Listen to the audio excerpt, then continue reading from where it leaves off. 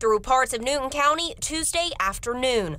It pretty much tore up everything, leaving some folks like Willie Evans' sister without a home. Half of it is over here, half of it is over there.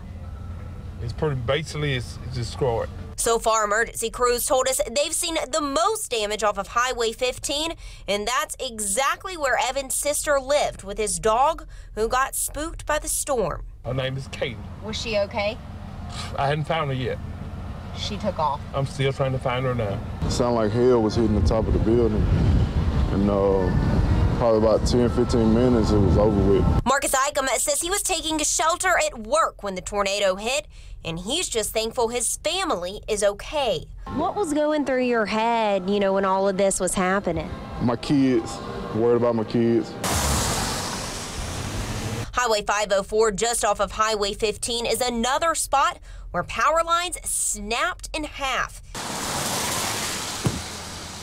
and trees fell across the road. Crews worked for several hours trying to restore power and cleaning up 504 to reopen it. For Evans, he says his family is trying to move forward and not focus on all that was lost. This is going to be hard on your family. Pretty much. But basically, we can try to make ends meet, try to make the best of it. The good news